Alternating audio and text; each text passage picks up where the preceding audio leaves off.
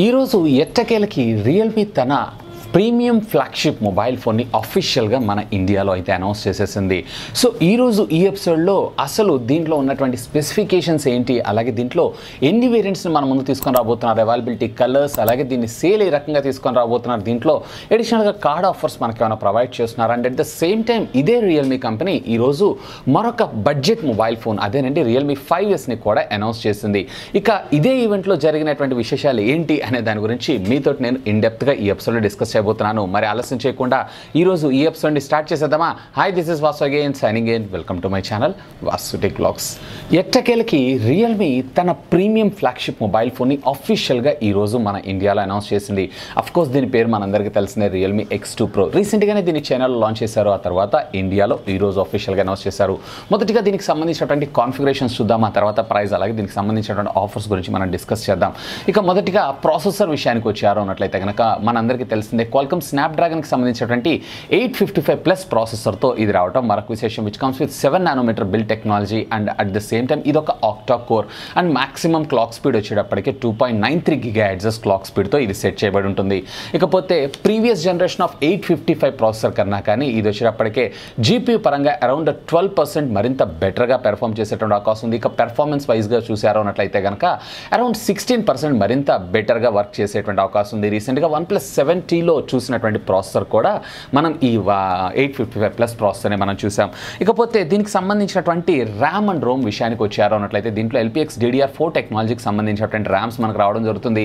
ప్రస్తుతం దీంట్లో అయితే వీళ్ళు కేవలం 2 వేరియంట్స్ని మన ముందు తీసుకొస్తున్నారు. మొదటిగా మీరు చూసారన్నట్టయితే 8GB, అలాగే ఇంటర్నల్ స్టోరేజ్ మెమరీ వచ్చేటప్పటికే 128GB. ఇకపోతే మరొక variant వచ్చేటప్పటికే 12GB internal storage memory విషయానికి వచ్చారు అన్నట్లయితే 256GB. ఈసారి వీళ్ళు UFS 2.1 స్టోరేజ్ నుంచి వీళ్ళు UFS 3.0 స్టోరేజ్ని మన ముందుకు తీసుకొని రావడం మరొక విశేషం అని చెప్పుకోవచ్చు. ఇకపోతే దీంట్లో మనం మరీ ఇంపార్టెంట్గా మాట్లాడుకోవాల్సింది, అండ్ ఈవెన్ కంపెనీ కూడా హైలైట్ చేస్తుంది దీని డిస్ప్లే గురించే.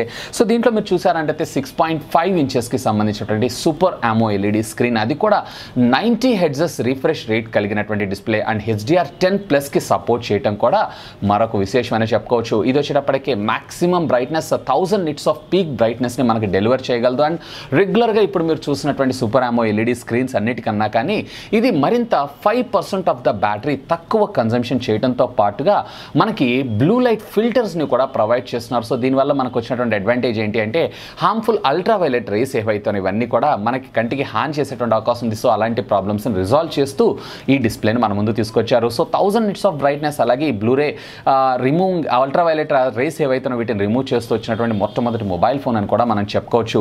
ఇకపోతే దీంట్లో అడిషనల్గా మనకి DC డిమ్మింగ్ ఫ్యూచర్ కూడా చూడొచ్చు. అంటే బ్రైట్నెస్ మీరు చాలా తక్కువగా పెట్టుకున్నా కానీ మీకు స్క్రీన్ ఫ్లిక్కరింగ్ అనేది చూడరు. అండ్ దీంట్లో కంపెనీ హైలైట్ చేస్తున్నటువంటి 90 Hz రిఫ్రెష్ రేట్, అంటే మీరు స్లో మోషన్లో, అంటే రెగ్యులర్గా మనం నాకడ్ అయితే దీన్ని అయితే చూడలేము. సూపర్ స్మూత్ ఉంటుంది ఆపరేటింగ్ సిస్టమ్ ఎప్పుడైనా యూజ్ చేసినప్పుడు, లేదా ఈ ఫ్లో ఏదైతే ఉందో చాలా స్మూత్గా ఉండడం జరుగుతుంటుంది ఐకాన్స్ ట్రాన్స్ఫర్ అయ్యేటప్పుడు. ఇది మనకి స్లో మోషన్లో తప్ప నార్మల్గా అయితే చూడటానికి అసాధ్యమని చెప్పొచ్చు. ఈవెన్ గేమింగ్ ఆడుతున్నా లేదా ఆన్లైన్ స్ట్రీమింగ్ కంటెంట్ని మీరు చూస్తున్నా కానీ ఎక్స్పీరియన్స్ అనేది నెక్స్ట్ లెవెల్ ఉంటుంది. సో డిస్ప్లే వైజ్గా మాత్రం ఆసమ్ అని మనం చెప్పుకోవచ్చు. And getting in to the battery and charging technology, దీంట్లో మనకి out of the box 4000 mAh of the బ్యాటరీతో మనకు రావడం జరుగుతుంది. And out of the box వీళ్ళు 50 wattsకి సంబంధించినటువంటి ఫాస్ట్ ఛార్జింగ్ టెక్నాలజీని కూడా మనకు ప్రొవైడ్ చేయడం మరొక విశేషం. ఇంకోటి ఏంటి అంటే 0 to 100% ఛార్జ్ ఏదైతే ఉందో ఇన్ లెస్ దాన్ 35 minutesలో ఇది కంప్లీట్ చేసుకోగలదంట. త్రూఅవుట్ ఇండియాలో ఇప్పటిదాకా మీరు చూసారంటే 50 watts ఆఫ్ అవుట్పుట్, అది కూడా ఇంత షార్ట్ ఫ్రేమ్లో మీకు ఫుల్గా ఛార్జ్ అవటం అనేది ఆల్మోస్ట్ అసాధ్యం అని చెప్పుకోవచ్చు. ఇక coming in to the building design, అంటే మన మొబైల్ ఫోన్ యొక్క డిజైన్ టెక్నాలజీ విషయానికి వచ్చారు అన్నట్లయితే కనుక ఫ్రంట్ అండ్ బ్యాక్ కూడా కార్నింగ్ గొరిల్లా గ్లాస్ 5 టెక్నాలజీతో ప్రొటెక్ట్ చేశారు. రేర్ మీరు చూసారు అన్నట్లయితే కనుక 3.0కి సంబంధించినటువంటి కర్వ్డ్ డిజైన్ గ్లాస్ని తీసుకొస్తే ఫ్రంట్ వచ్చేటప్పటికి 2.5 mm 3D గ్లాస్ని మన ముందుకు తీసుకొచ్చారు. సో వెరీ టఫ్ ప్రొటెక్షన్ అని చెప్పుకోవచ్చు. ఈవెన్ సైడ్ ఉండేటువంటి బాడీస్ ఏవైతే ఏవైతే ఉన్నాయో ఇవన్నీ కూడా కంప్లీట్ అల్యూమినియంతో డిజైన్ చేశారు. అసలు ఈసారి వీళ్ళు టోటల్ మొబైల్ ఫోన్ మొత్తం మీద కూడా ఎక్కడ ప్లాస్టిక్ మెటీరియల్ని యూజ్ చేయలేదని చెప్తున్నారు. అంటే ఫ్రంట్ అండ్ బ్యాక్ వచ్చేటప్పటికి Corning gorilla glass protection and at the same time middle frame అంతా కూడా మనకి అల్యూమినియం అలాయ్ తోటి డిజైన్ చేయడం మరొక విశేషం చెప్పుకోవచ్చు.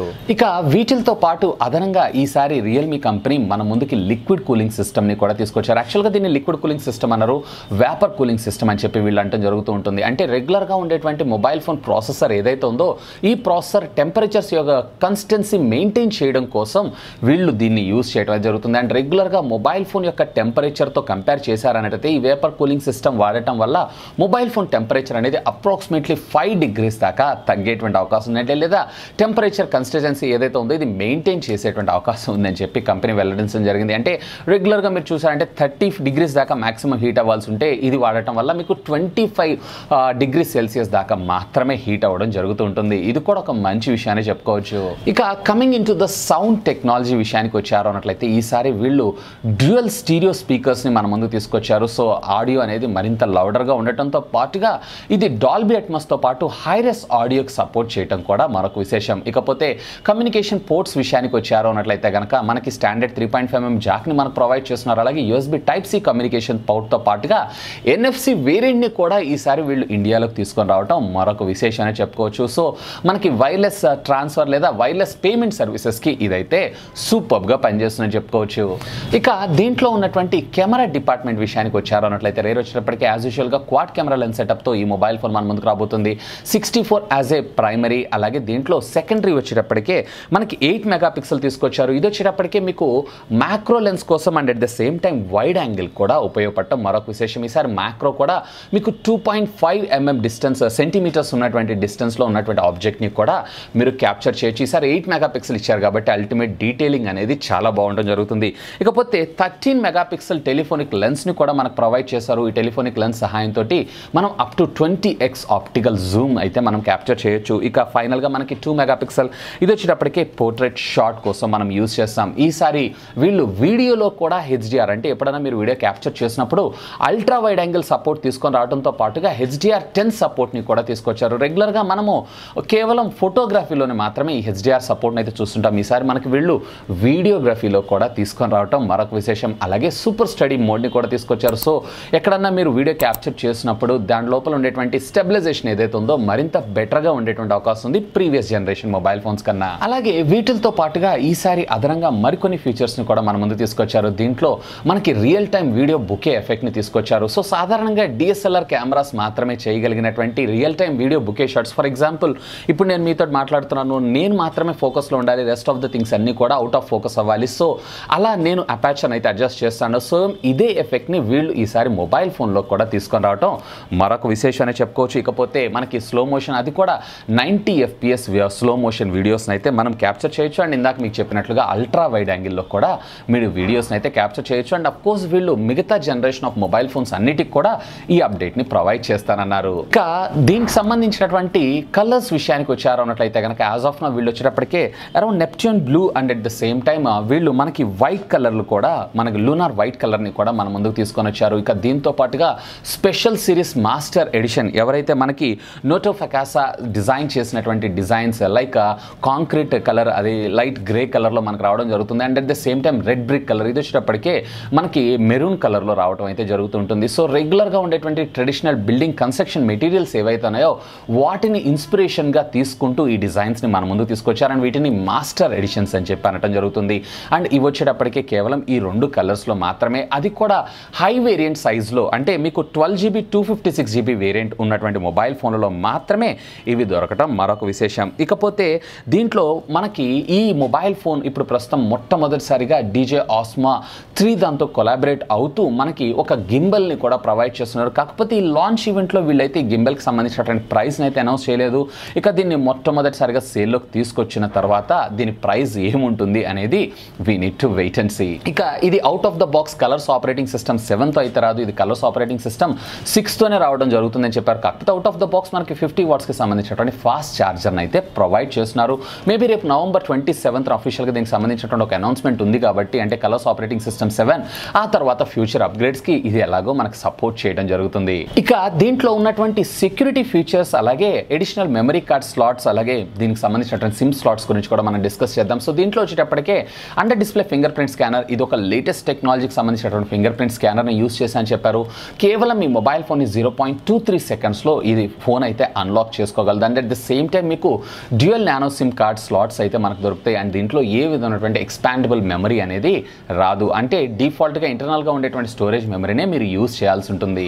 ఇక ఫైనల్గా మీరు ఎదురు చూసినటువంటి ప్రైస్ విషయానికి వచ్చేసేద్దాం. ఈసారి ప్రైస్లో మాత్రం నేనైతే డిసప్పాయింట్ అయ్యాను. యాక్చువల్గా నా ఎక్స్పెక్టేషన్స్ ప్రకారం దీని ప్రైస్ ట్యాగ్ వచ్చేటప్పటికే అరౌండ్ 25,000 రూపీస్ నుంచి 28,000 రూపీస్ ప్రైస్ ట్యాగ్ అనుకున్నాను. కానీ దీంట్లో వీళ్ళు 8GB 128GB వేరియంట్ని basic entry level mobile phone కింద మన ముందుకు తీసుకొని రావడం జరిగింది. దీన్ని ఏకంగా 29,999 రూపాయలు, అంటే 30,000 రూపాయలకు మన ముందు తీసుకొచ్చారు. ఈసారి కార్డ్ ఆఫర్స్ని కూడా ఏం ప్రొవైడ్ చేయలేదు. ఈవెన్ మనకి ఎవరైతే బ్లైండ్ ఆర్డర్స్ని బుక్ చేసుకున్నారో వాళ్ళకు కూడా ఎలాంటి ఆఫర్స్ని అయితే వీళ్ళకి ప్రొవైడ్ చేయలేదు. ఇకపోతే దీంట్లో మరొక వేరియంట్ 12GB 256GB వేరియంట్ ఉన్నటువంటి మొబైల్ ఫోన్ని వీళ్ళు 33,999 రూపాయలు, అంటే 34,000 రూపాయలకి దీన్ని అఫీషియల్గా లాంచ్ చేయడం అయితే జరిగింది. ఇక దీనికి సంబంధించినటువంటి సేల్ డేట్ విషయానికి వచ్చారో అన్నట్లయితే కనుక దీన్ని 26 నవంబర్ మధ్యాహ్నం 12 గంటలకి ఫ్లిప్కార్ట్ ద్వారా సేల్లోకి తీసుకొని రాబోతున్నారు. ఈసారి ఈ సేల్లో కూడా మరొక చిన్న కొసమెరుపు ఉందని చెప్పుకోవచ్చు. సో 21st నుంచి 23rd దాకా కూడా ఫ్లిప్కార్ట్స్ అనేది కొంతమందికి మాత్రమే ఇన్వైట్ చేయడం జరుగుతుంది. ఇన్వైట్ చేసిన వాళ్ళు మాత్రమే ఈ ప్రోడక్ట్ని 26వ తారీఖు పర్చేజ్ చేయగలరంట. అండ్ అఫీషియల్గా ఈరోజు మాధవ్ సేత్ గారు తన సోషల్ మీడియా అకౌంట్ ద్వారా కూడా కొన్ని ఇన్వైట్స్ని పంపిస్తున్నారు. సో వీళ్ళందరూ కూడా డైరెక్ట్గా ఈ ప్రోడక్ట్ని అయితే పర్చేస్ చేసుకోవచ్చు అని చెప్పడం అయితే జరిగింది. సో ప్రైస్ అయితే నాకు లిటిల్ బిట్ హై అనిపించింది. And at the same time మళ్ళీ వీళ్ళు లిమిటెడ్ ఎడిషన్ ఫోన్స్ని మాత్రమే, అంటే కొంతమందికి మాత్రం ఈ ఫోన్స్ని ప్రొవైడ్ చేస్తానంటున్నారు అని అంటే we need to wait and see. ఇక దీంట్లోనే మనకి మాస్టర్ ఎడిషన్కి సంబంధించినటువంటి మొబైల్ ఫోన్స్ విషయానికి వచ్చారు అన్నట్లయితే దీన్ని డిసెంబర్ 25th నాడు, అంటే నెక్స్ట్ మంత్ 25th నాడు అఫీషియల్గా దీన్ని సేల్లోకి అయితే తీసుకొని రాబోతున్నారు. ఇక దీని ప్రైస్ ట్యాగ్ విషయానికి వచ్చారు అన్నట్లయితే కనుక మనకి రెగ్యులర్గా ఉండేటువంటి టాప్ వేరియంట్ కన్నా మరొక 1,000 రూపీస్ అడిషనల్గా ఛార్జ్ చేయడం జరుగుతుంది. అండ్ దీని కాస్ట్ వచ్చేటప్పటికే 34,999, అంటే 35,000 రూపీస్కి ఈ మొబైల్ ఫోన్ అయితే వీళ్ళు ప్రొవైడ్ చేస్తున్నారు. ఈసారి వీళ్ళు ఫ్లిప్కార్ట్తో కొలాబరేషన్ అవుతూ ఎటువంటి డెబిట్ లేదా క్రెడిట్ కార్డ్ లేకుండా పర్చేజ్ చేసుకోవచ్చు at the cost of just 2,500 rupees per month అని చెప్తున్నారే కానీ ఇది ఎవరికి ప్రొవైడ్ చేస్తారు లేదా అందరికీ ఎలిజిబిలిటీ ఉంటుందా, అందరికీ యాక్సెస్ ఉంటుందా అనేటువంటి విషయం గురించి మాత్రం ఏ విధమైనటువంటి క్లారిటీని వీళ్ళు ప్రొవైడ్ చేయలేదు. ఇదే ఈవెంట్లో వీళ్ళు వచ్చేటప్పటికే మనకి మరొక బడ్జెట్ మొబైల్ ఫోన్ని కూడా మన ముందు తీసుకొచ్చారు, Realme 5S. సో దీంట్లో పెద్దగా వీళ్ళు మోడిఫికేషన్స్ అయితే ఏం చేయలేదు, కానీ దీంట్లో ఉండేటువంటి ప్రాసెసర్ 665తో మన ముందుకు వస్తుంది. రేర్ వచ్చేటప్పటికే 48 మెగాపిక్సెల్ శాంసంగ్కి సంబంధించినటువంటి GW1 సెన్సార్తో మన ముందుకు రావడం మరొక విశేషం. సో ఇక ఆల్మోస్ట్ Realme 5 కాన్ఫిగరేషన్తోనే ఇది మనకు రావడం జరుగుతుంది. 5000 mAh ఆఫ్ ద బ్యాటరీ, అలాగే మైక్రో యూఎస్బీ కమ్యూనికేషన్ పోర్ట్, అలాగే 3.5mm ఆడియో జాక్, ఇంకా రెస్ట్ ఆఫ్ ద థింగ్స్ అన్నీ కూడా అది కూడా 6.51 ఇంచెస్కి సంబంధించినటువంటి HD+ డిస్ప్లే, ఇవే మనకి కామన్గానే ఉండడం జరిగింది. పెద్దగా వీళ్ళైతే మార్పులు ఏం చేయలేదు. ఇక ఫైనల్గా దీనికి సంబంధించినటువంటి సేల్ విషయానికి వచ్చారు అన్నట్లయితే మొదటిగా Realme 5S విషయానికి వచ్చారు అన్నట్లయితే కనుక 29th నవంబర్ మధ్యాహ్నం 12 o'clock దీన్ని అఫీషియల్గా సేల్లోకి తీసుకొస్తున్నారు. And at the same time Realme X2 Pro అయితే నేను ఆల్రెడీ ఇంతకుముందు మీతోటే డిస్కస్ చేయడం అయితే కంప్లీట్ అయిపోయింది.